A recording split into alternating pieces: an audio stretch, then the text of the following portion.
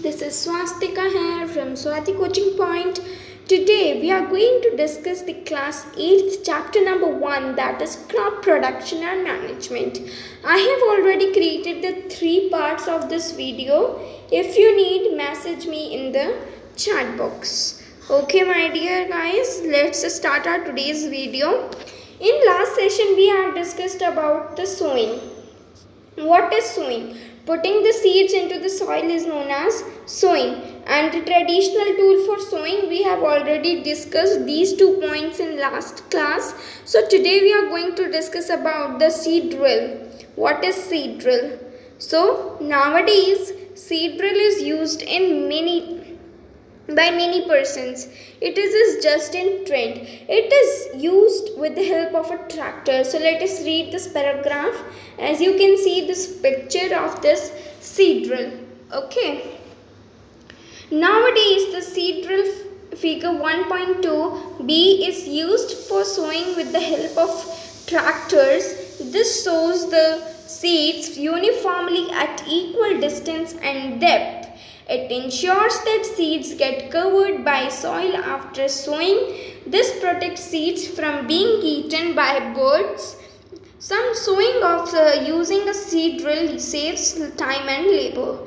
So the question which rises up is that which mode of sowing helps in the prevention of time and labor. So your answer will be seed drill.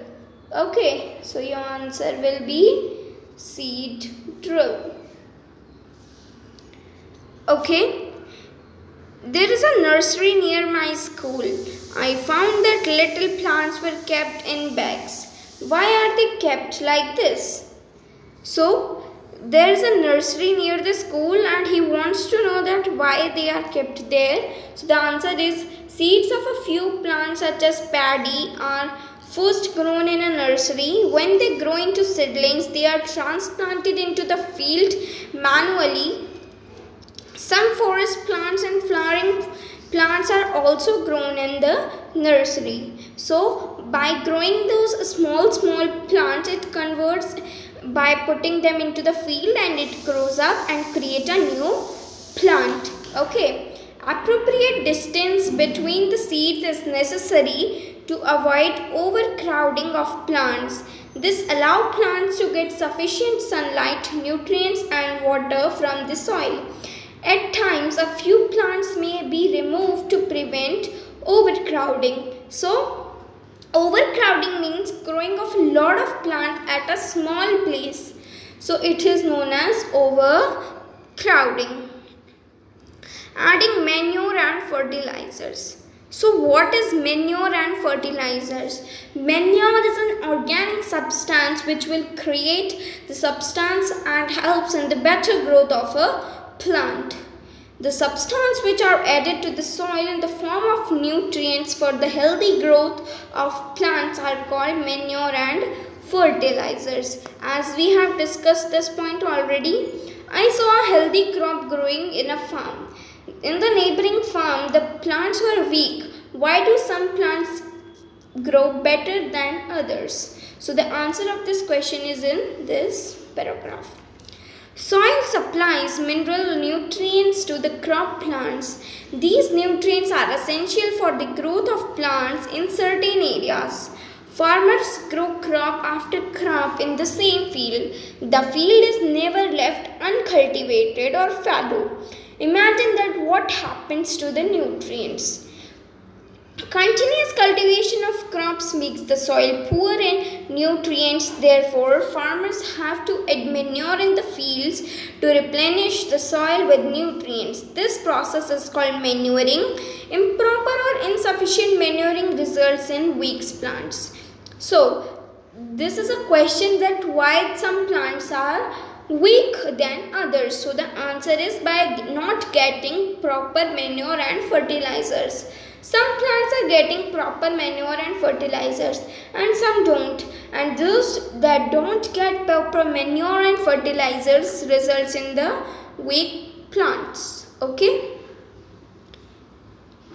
Manure is an inorganic substance obtained from the decomposition of plants or animal waste. Farmers dump plant and animal waste in pits at open places and allow it to decompose. The decomposition is caused by some microorganisms. The decomposed matter is used as organic matter. Manure. You have already learnt about vermicomposting in class 6th. So, this manure is an inorganic substance which we get from dead plants and animals. When the dead plants and animals leave into the soil, they decompose and it results in the manure. Okay, and then we have already discussed about vermicomposting in class 6. So what do you mean by vermicomposting? In the vermicomposting, the decomposition is done by red worms and it helps to create the extra vermicular cakes. Okay, now next page. This is an activity which you are going to perform at your home. That is activity 1.2.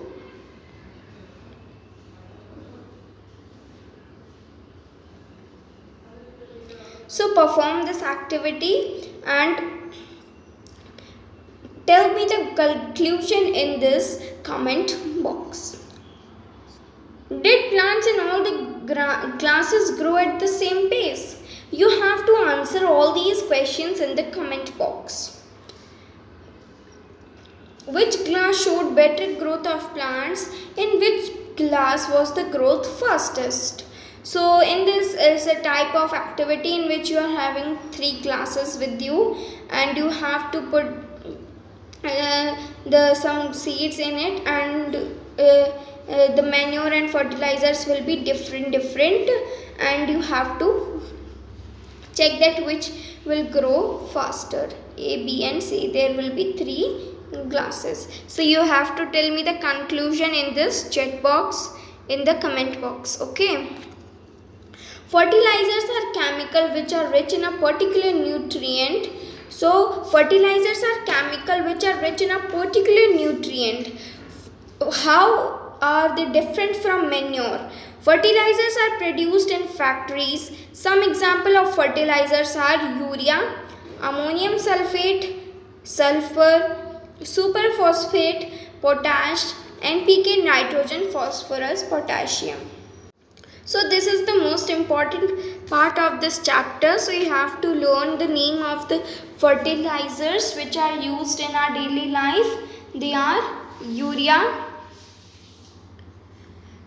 ammonium sulfate, superphosphate and potash, NPK, nitrogen, phosphorus, potassium. You have to learn the names of all these things. These are the fertilizers which are used in our day-to-day life. Okay.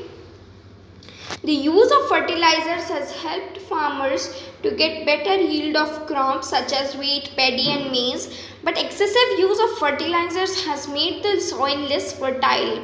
Fertilizers have also become a source of water pollution. Therefore, in order to maintain the fertility of the soil, we have to substitute the fertilizers with organic manure or leave the field uncultivated fallow in between 2 crops. So, the use of fertilizers results in the pollution and it is not safe for our environment. So, it is not being used by many persons. Therefore, in order to maintain the fertility of the soil, we have to substitute fertilizers with organic manure or leave the field uncultivated. So to maintain the better growth in this field, we have to leave them uncultivated and it results in the improvement in the soil's texture. Another method of replenishing the soil with nutrients is through crop rotation. So one more method which can be used to replenish the soil is crop rotation.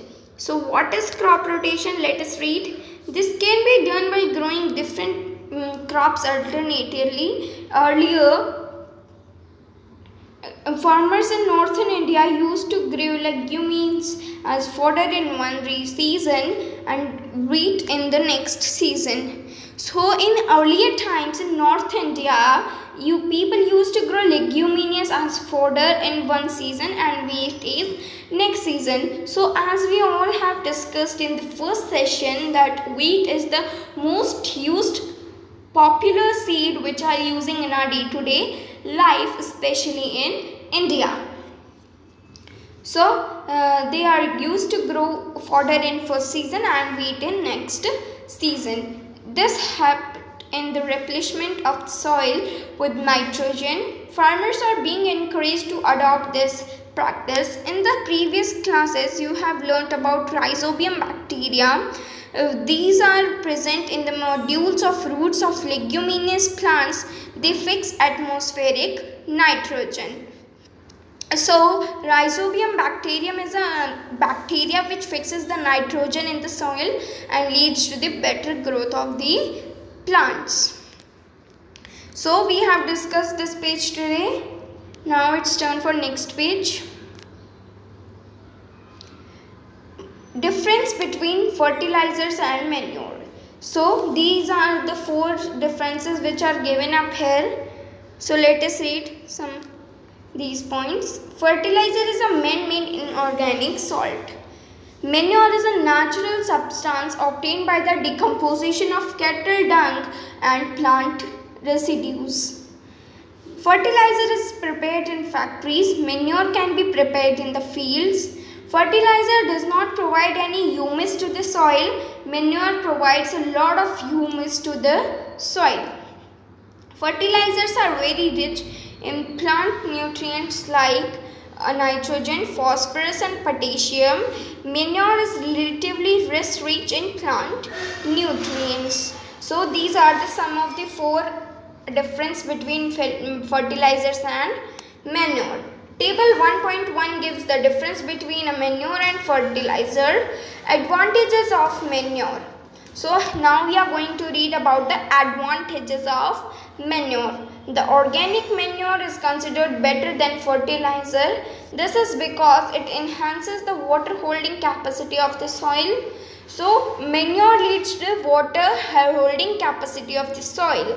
It makes the soil porous, due to which exchange of gases become easy. It increases the number of friendly microbes. It improves the texture of the soil.